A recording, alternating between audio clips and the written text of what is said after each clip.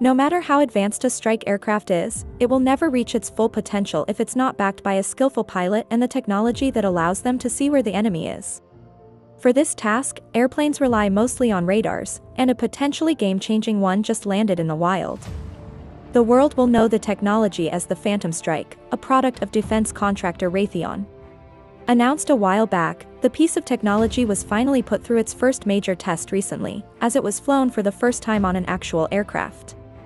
The test was conducted at an undisclosed time over in Ontario, California, and involved Raytheon's main test aircraft, the so-called Multi Program Testbed, a converted Boeing 727, and the radar itself. The mission, whose details were not fully disclosed, had the radar track several airborne targets and map the terrain below it, tasks it apparently handled with great success. There are several reasons why Raytheon is working on a new kind of radar. The first would be the fact that the PhantomStrike comes with a faster and more agile beam, which allows it to detect targets from farther out. The actual range of this tech was not disclosed.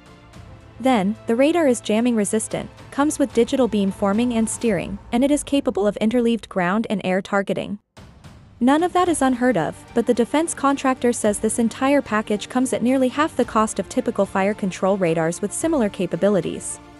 The PhantomStrike is a gallium nitride-powered radar, fully air-cooled, and a first of its kind, as it is described.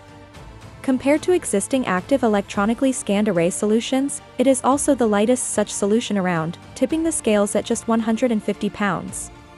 That low weight makes it suitable for a great deal of airborne military platforms, including fighter jets, light attack aircraft, helicopters, and drones. Raytheon says the radar could just as well be installed on ground-based towers to increase defense capabilities and provide long-range threat detection, tracking and targeting.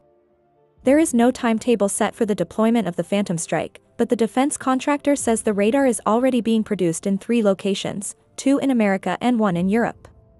To get a better sense of what the radar is capable of, the company that makes it put together a video showcasing its capabilities. Granted, it's not real footage of the tech in action in the real world, only a carefully crafted CGI clip based on a rather creative scenario, meant to put things into perspective, but it gets the job done.